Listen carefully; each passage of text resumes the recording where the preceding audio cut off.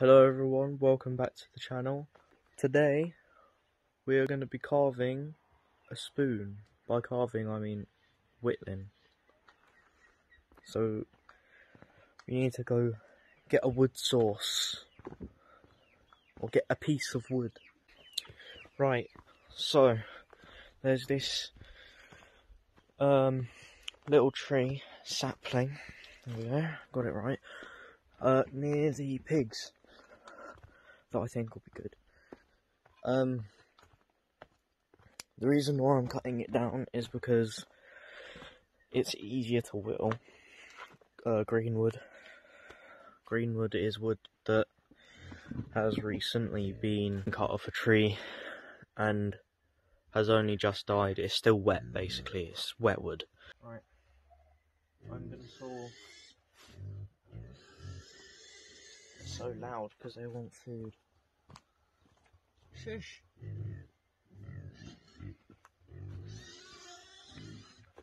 Right, so I'm gonna cut about there, maybe, so that I can get that much decent wood, because that's roughly the thickness we need. It would be better if we had wood from right at the bottom, but I'm not going to cut it right down. We're going to cut it there. Fair enough. Do you want me, eh? Do I want it? No, as in my hand. Oh. No. The camera can see.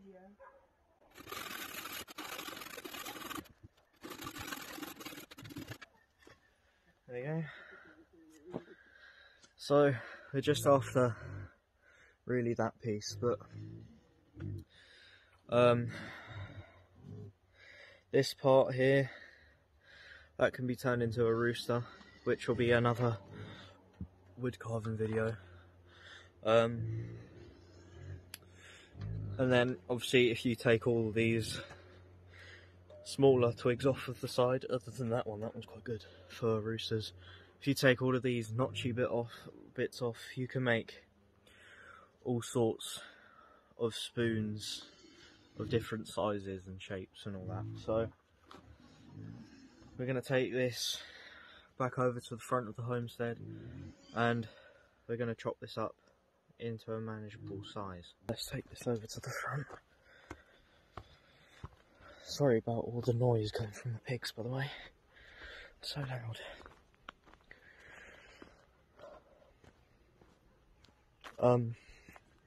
In a future video as well, I might attempt to make a cookser, which is a cup bowl sort of thing. It's like a bowl with a handle, but you can use it for drinking. So I think cookser means like it's an old Scandinavian mug sort of thing, something like that. Right, I'm going to cut this stick to size and then we'll continue with the spoon. Right, so one way to measure how big you want your spoon, you can hold the stick and then leave maybe 2 or 3 inches for the spoon. Okay, I'm gonna do mine there. So let me just grab my knife quickly. Marking it where I want it.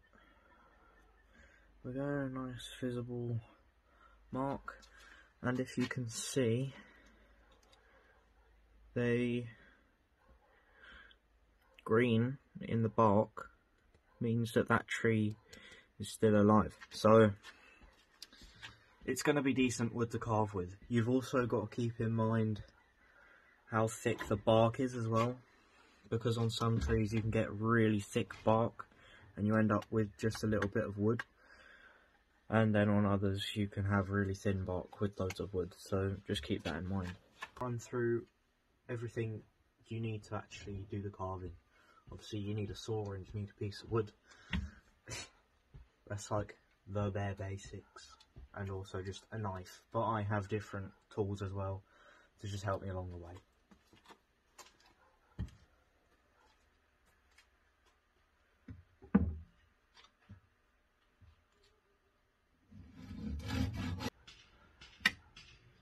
I'm sorry, it's not laid out properly. So, what I prefer to use as well is just a pencil. You don't need a fancy mechanical pencil, you can just use a normal one. Your whittling knives. This was about, I think it was £30 on Amazon UK, so around 60 lev. If you're in Bulgaria, my everyday knife that I use for anything that needs cutting.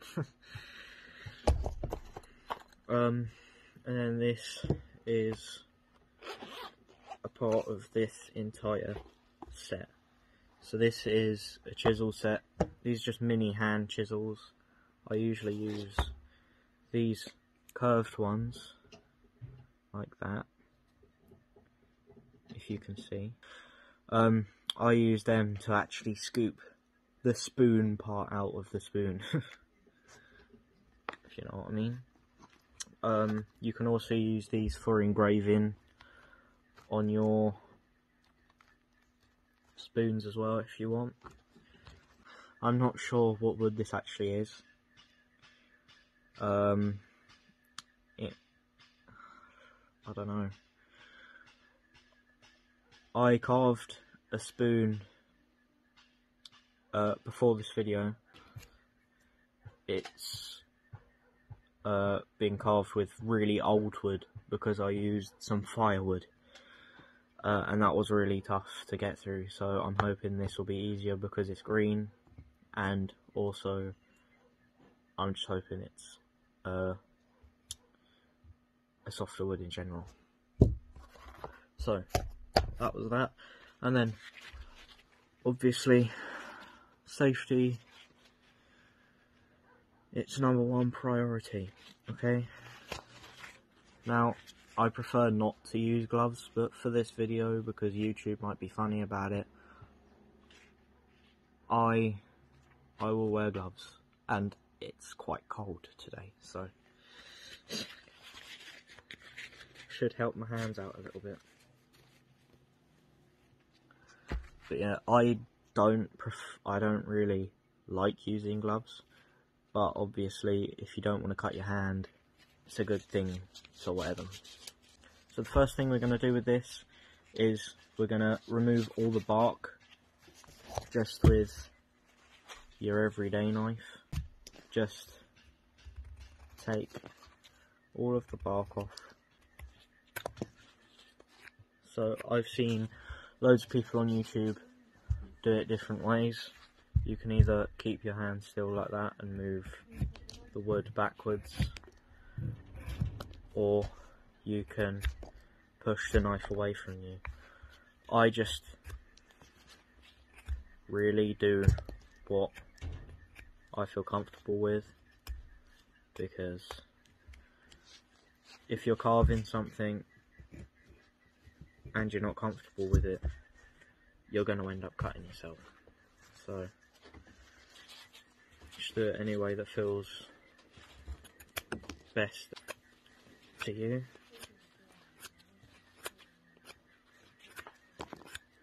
So this part really doesn't need to be neat at all. We're literally just barking the stick.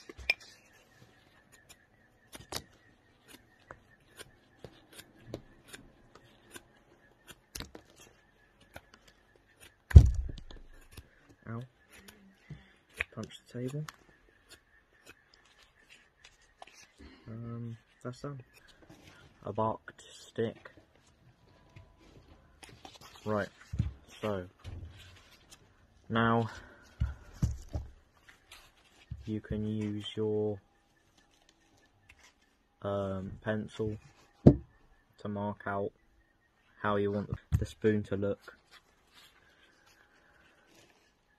and then you can take any material that you want off of it to make it look like how you want it to look. Right, so basically all I'm doing here is making it into the rough shape of a spoon. just copying what I drew onto the wood. And now we're going to carry on with the rest of the spoon right now. So now, before I get to carving the actual bowl bit of the spoon, I'm calling it a bowl, but it's actually the spoon bit of the spoon. I'm just going to mark how deep the bowl of the spoon is going to be and how thin this part of the handle is. So what I prefer to carve is just full size handles like this, but I'm gonna try something new, and if it fails on camera then I'll start again. That's how simple it is. Right, so I'm gonna mark about there, and it'll be about a centimetre, maybe a centimetre and a half, I'm not sure.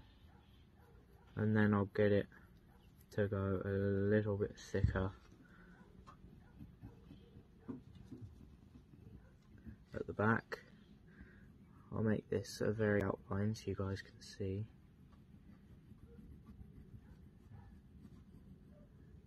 There we go. And then obviously that goes under there. So that's the handle. It's thin and then it gets thicker again, so it's like ergonomic. I know the handle's quite big. I'm only taking about 2mm off the end, but there you go, you can see I'm only taking about 2mm off the end, but you know, that'll have to do. Right, so I've seen loads of people do it with an axe, and people that I've been talking to have said it's better for you to have one-on-one training, because you also need to understand... The dog's in the background. Wolf, get down. Sorry.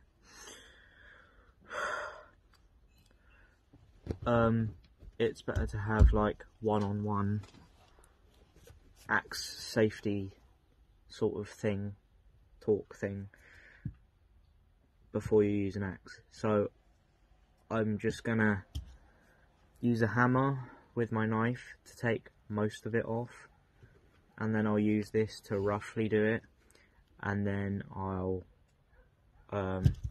get the detailing ish with this knife, and then I will use my detail knife to completely finish the handle. The handle is the first thing I like to actually complete, because at least that way, whilst you're carving the spoon, you have something to hold. So you could then carve the spoon right now like this. So what I'm going to do now is just flatten the top, all of the top here, take a literally only about 2 to 3mm off, roughly, okay? I'm not measuring it, but we're going to take roughly,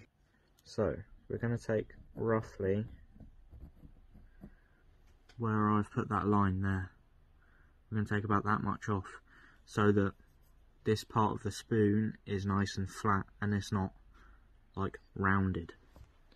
You can also actually get an angled piece, and like if you've got a really angled piece, you can make a ladle out of it. There you go, I'll hold it like that. You can make a ladle out of it, so obviously you have a bit of wood there as well, and you can make a big old spoon. Or you can get a piece of bent wood just like that, like sort of like a crescent moon shape, and you can actually carve it sort of like that as well. So you can carve a spoon like that as well. So I'm gonna go over to where we make the pig food, because that's where the hammer is. And this table is quite loud when you bang on it, so I'm gonna take this and you guys and my knife over to where the hammer is, so that we can then take most of the material over here off. So what I'm going to do is I'm going to put this like this on here. Okay, I'm going to flip this around so I can see the drawing. I'm sorry, but I need to see it. I'm going to not go straight.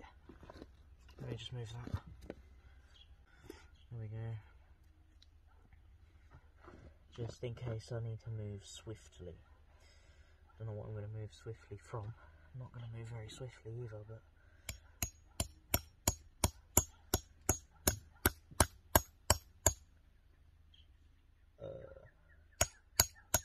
that should be alright. Right, so I'm going to split this until I can't split any further, otherwise it'll go into the thingy. So now, placing my knife there, I'll go there actually, and hammer my knife into there, like that. The only problem with this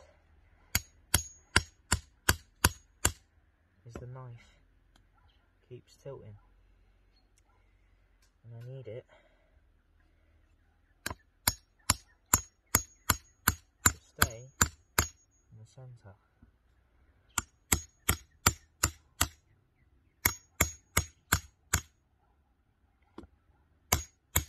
There we go.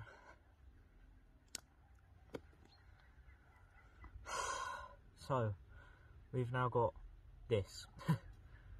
So this is obviously just the basic shape, and then obviously we'll make it into the design that's been drawn onto here that you now can't see because I was struggling with it. But that's it. And then that bit can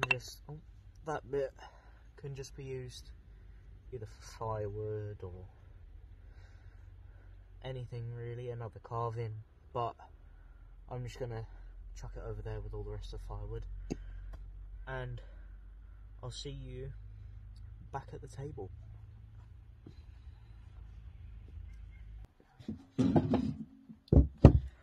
Oh, now we're back at the table.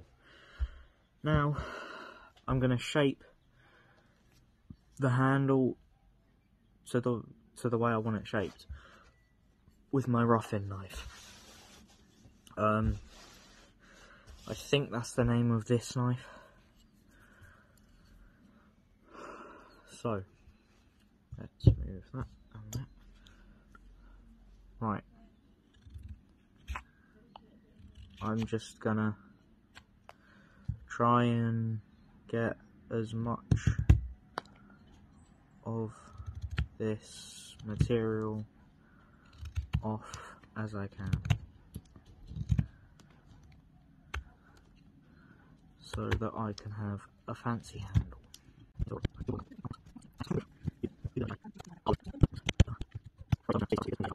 So what I'm doing is I'm just finishing the handle off completely. This took me about 40 minutes in total, roughly. Maybe not even that long. But yeah. Now let's move on to the next bit. We've got the basic shape of the handle pretty much nailed. Okay. This is my first time making a handle like this, and it's actually came out almost exactly how I wanted it. So I'm quite proud of this, because I usually just make boring handles. Right, so now I'm going to need to shape the bottom of this and obviously do the cup on there, and then we'll sand it, make sure everything's all nice and smooth, and then we'll put sunflower oil on it, which will bring the grain out. So yeah, I also just wanted to have a tea break and talk about a new account that we're going to be opening up. So I was just talking to my mum and she was like, why don't you open up a TikTok account? Because you can get people from there as well. You might get a little bit of a bigger following. So I was like, yeah, why not? So after this video gets published, I'm not sure when, I don't know if it's gonna be today or tomorrow or, you know, whenever, but it's more than likely gonna be today or tomorrow. Okay, if you watch it either today or tomorrow, then you'll know about it. But if you're watching it after, then you know that we have a TikTok account that you can also go follow, because it helps us out a bunch, because we want to expand our channel, and I do know that it's not going to happen overnight. I'll keep it open because, I mean, it might be some behind the scenes stuff that goes up. I honestly don't know. I'm also going to show you something that I want to put in a future video, because I think if you're into this sort of carving stuff, the first thing you want to start it with is probably carving a chicken. Right, so what I was talking about was these. So, oh, he's got a bit of fluff on him. So, this is the little cockerel I made. This was one of the first things I ever carved. It's just a little wooden cockerel on a little base. I also made a hen, which is even easier than the cockerel. What I like about these is that every one you make is different, because you can't carve a cockerel exactly the same, because it's just got so many small details like the beak and the comb and stuff like that. But yeah, that's the hen I made. Also made a little chick, which took me about literally like 2 minutes to make. He's on his own little base as well.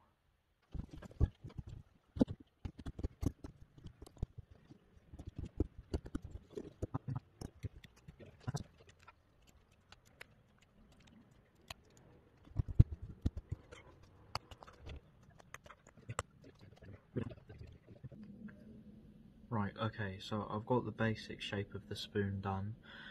I know this part of the spoon looks very, very weird at the moment. It looks like honeycomb. And the inside has been scooped out. I cut myself. That's why I stopped filming the rest. I'm fine now.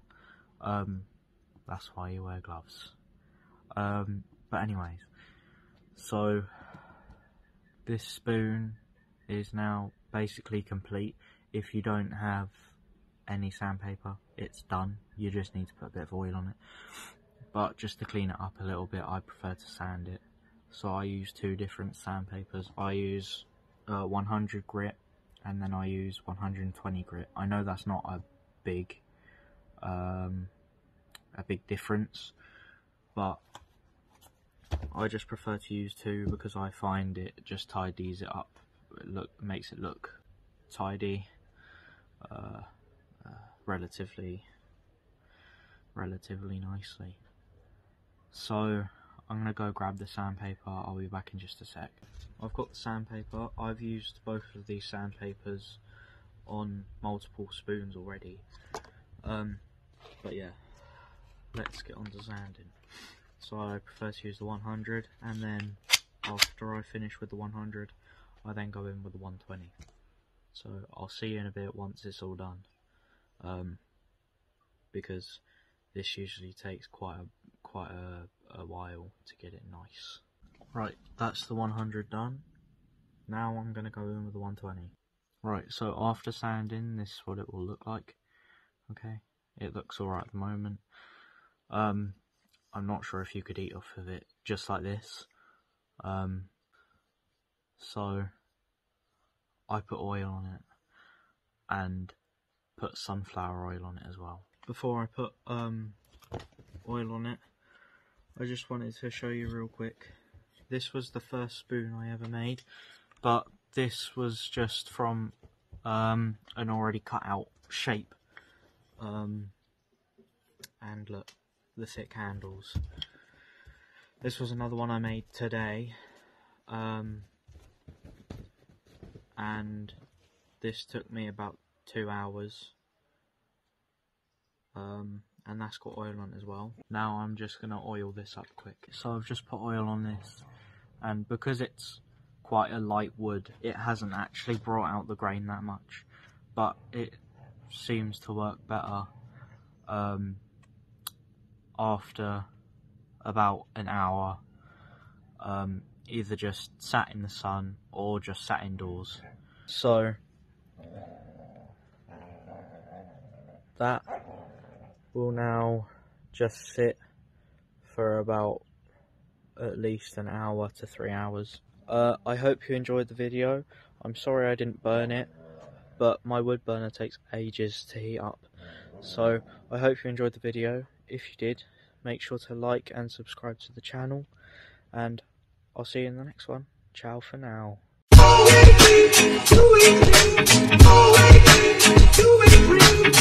You see